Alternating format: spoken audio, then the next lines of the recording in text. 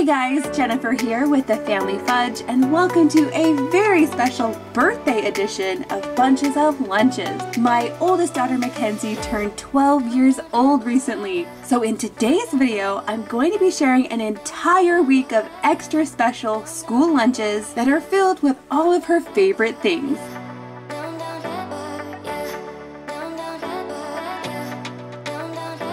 Now you guys, for Mackenzie's birthday, I will not be making one of our traditional birthday sandwiches.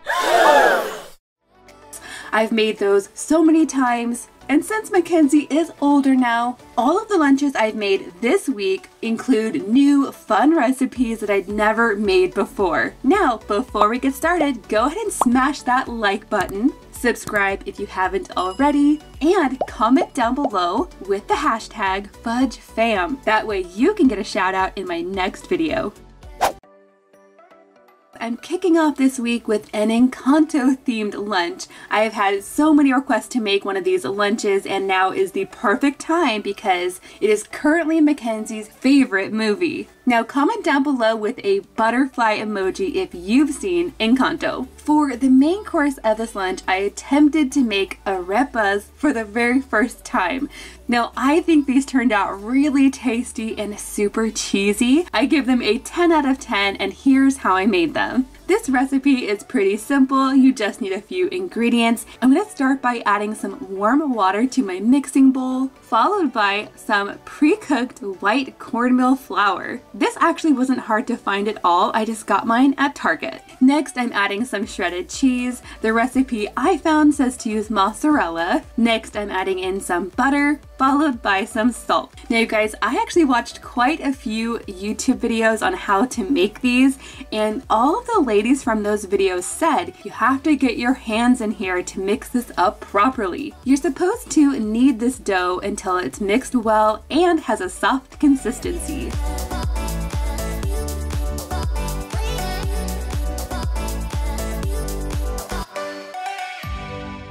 Now, my recipe says to form these into balls the size of oranges. I think that's pretty traditional, but I want to make these fit into Mackenzie's lunchbox, so I'm going to be making a mini version. And like I said, you guys, I watched a lot of videos on how to make these, and each person makes them a little bit different. Some people put cheese inside the dough, some people don't put cheese until after it's cooked. But since we like cheese, I'm going to go ahead and fill these with cheese like some of the videos I saw. Then I'm going to press these together.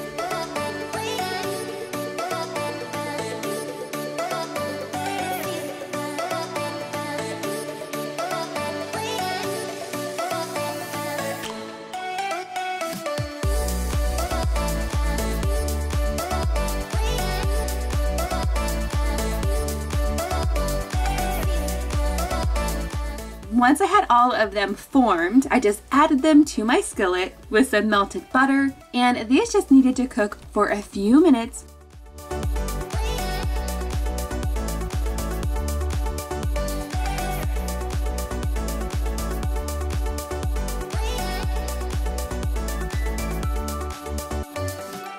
Now you guys, these might not be the most authentic, but they are super tasty and very easy to make. This would definitely be a perfect recipe to have kids help make.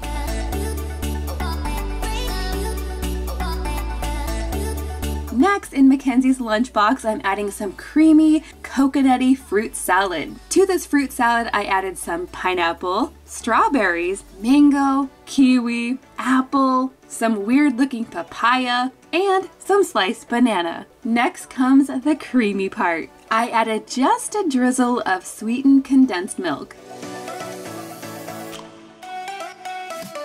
And then I finished it all off with a sprinkling of coconut. Once this is all mixed together, it's ready to go.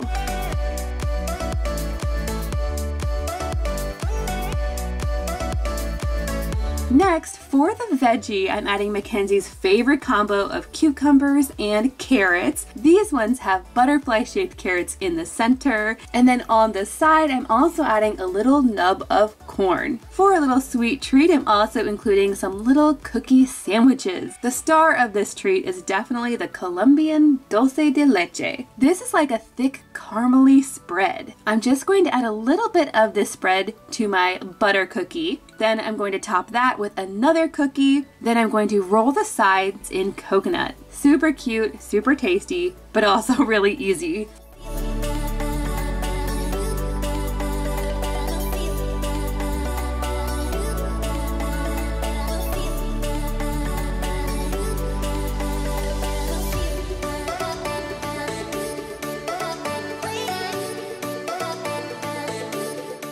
And then finally, a refreshing creamy drink. To make this, I'm starting with plenty of ice cubes. Next, I added some limeade almost all the way to the top. This is mostly limeade. And then I added just a little bit of cream of coconut. Now, if you don't have this, you could also just use coconut milk. Once I had the lid back on here, I just shook it up really well to combine everything together. And basically you're left with a drink that is sweet and tart, it's creamy and super tasty.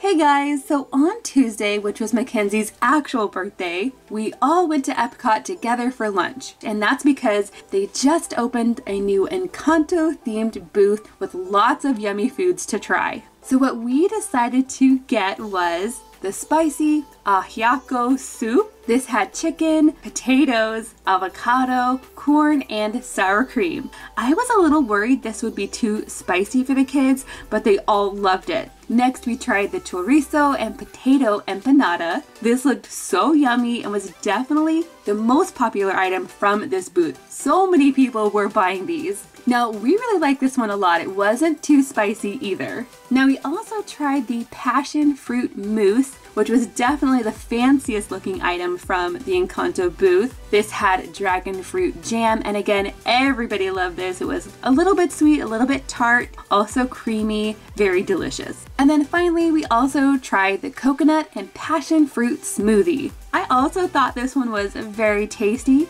Now, I think the kids preferred the passion fruit mousse, but my favorite thing was the soup. I thought it was really good. Now, I would love to know in the comments down below, out of all of these ENCANTO inspired foods, which one would you like to try the most? Okay guys, for today's lunch, I'm going to add all of Mackenzie's favorite Magic Kingdom foods, starting with some cheeseburger egg rolls. Now you guys, until today, I'd never made any kind of egg roll before. And I'll show you exactly how I made these air fried ones in just a minute. At the Magic Kingdom, if you walk towards the entrance of Adventureland where the Jungle Cruise is, you'll find this little cart, and it usually has a pretty long line, and that's because a lot of people love these egg rolls. They used to make a pizza flavored one that was really good, and right now they also have a pastrami flavored one as well. I'd say one of the big downsides to these egg rolls or spring rolls is that one order only comes with 2, and it's $9.50, so not the cheapest snack you can get. I'm definitely excited to be learning how to make these at home in my air fryer.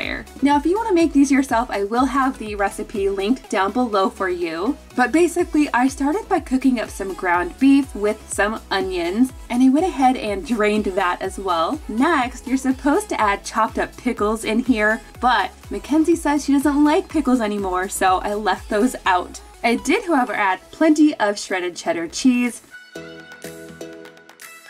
followed by some ketchup and just a little bit of mustard. Basically, you're adding all the things you might put on a real cheeseburger, minus the lettuce. Once that's all mixed together, it's time for the wonton wrappers. And you guys, these wonton wrappers were not hard to find at all. I actually got these ones at Walmart, so you could totally make these as well. Now, I just loaded these up with plenty of the filling. These egg rolls are not too small. Then I roll them up kind of like a burrito, making sure to fold in the edges. Right before I got to the end, I also used a little bit of water to help seal it shut.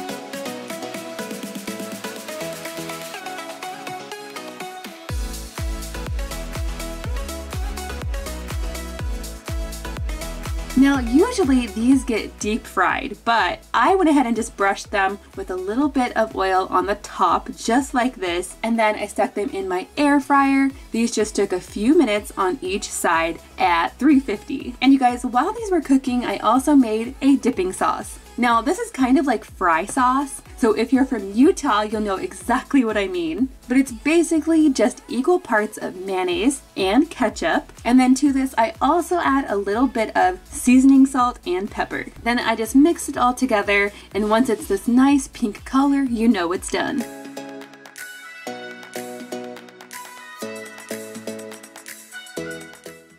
And check it out, you guys, here are the egg rolls. Now, I have to be honest with you guys, I think these might be better than the ones from Magic Kingdom.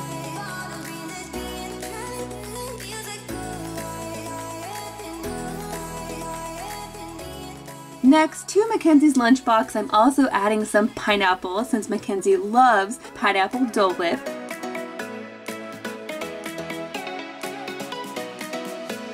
To go along with that, again, I'm adding her favorite combo of cucumbers and carrots. And just for some fun detail, I did cut a couple of the carrots into little Mickey heads.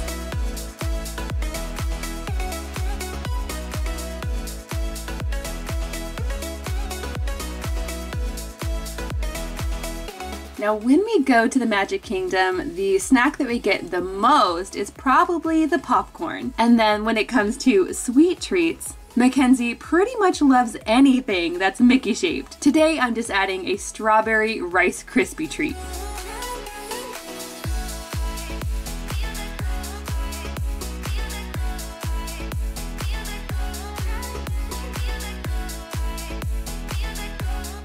And then finally, I'm just throwing in some water because that is our drink of choice at the Magic Kingdom.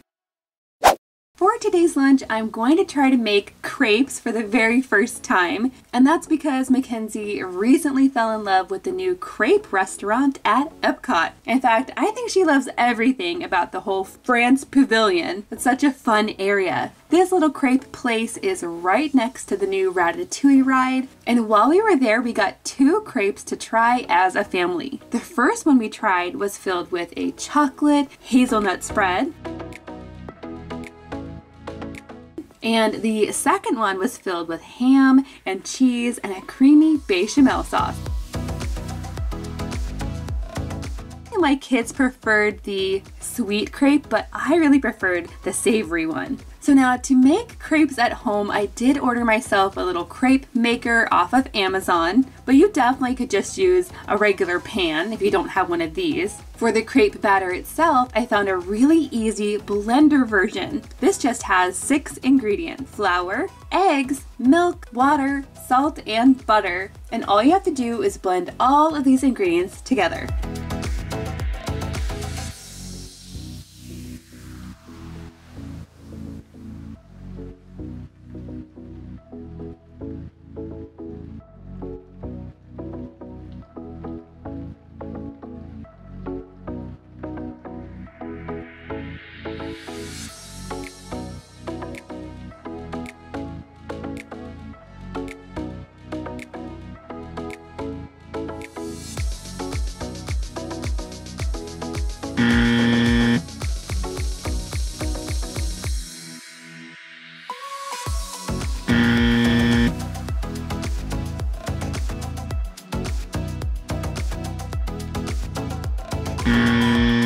Now you guys, as you can see, this took me more than a couple of tries to get one that was just okay. I'm definitely new at this, and you have to act fast. I'm really excited though to keep practicing. That way we can make crepes at home whenever we want.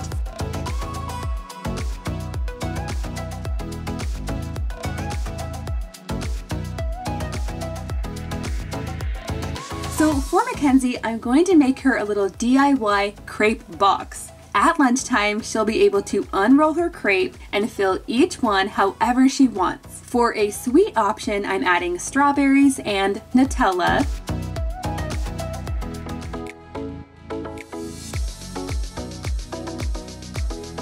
And for a savory option, I'm adding in some chopped ham. And for the cheese, I'm shredding up some Swiss.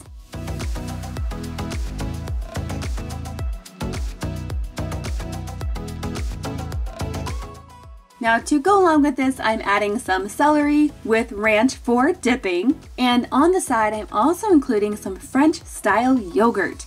This yogurt is thick and creamy, and I love that this yogurt comes in these cute little reusable glass cups. These are perfect if you have a little painting project. For McKenzie's lunch, I'm gonna go ahead and add in the strawberry flavored yogurt.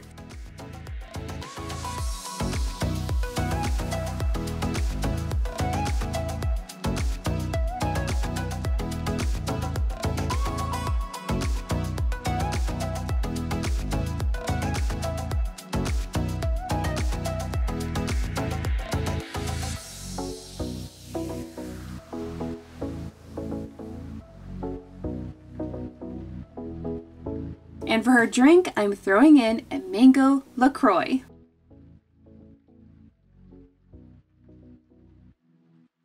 Okay guys, now we finally made it to Friday, and for today's lunch, McKenzie asked for a Carl Jacobs theme. Now I had to ask McKenzie because I wasn't quite sure, but he's one of her favorite YouTubers right now, and he's in a lot of videos with Mr. Beast, who all of my kids are fans of. Now I need today's lunch to be quick and easy, so for her main course, all I'm going to need is some bread, some mozzarella cheese, and then the surprise addition is food coloring. McKenzie says that Carl likes purple, so I'm going to be making a purple grilled cheese sandwich. This is going to be very similar to my rainbow grilled cheese. And if you missed that video, I'll link it down below for you guys. But of course, instead of all of the colors, this time I'm just using purple.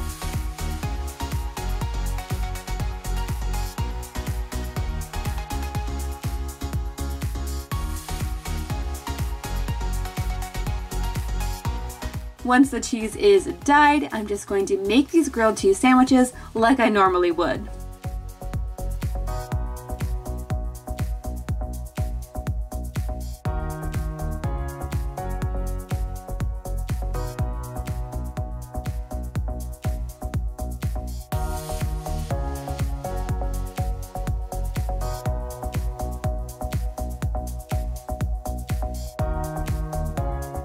And you guys, when it's done, it should look something like this. Now honestly, these sandwiches are best served hot, but McKenzie doesn't mind eating them at room temperature either. To go along with this, McKenzie requested cotton candy grapes.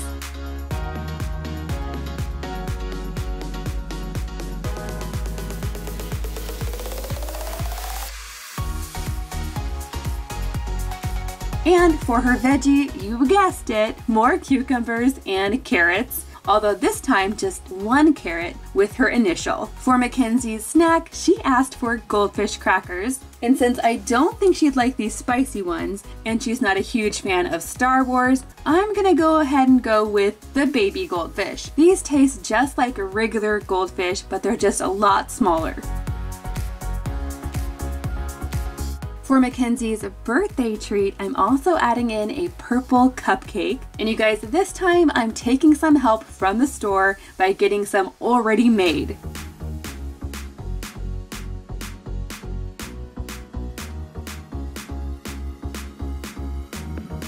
For McKenzie's drink, she requested a white Monster because she says that's what Carl would drink. But I don't think she needs a Monster, so I'm gonna give her this lemon lime drink instead.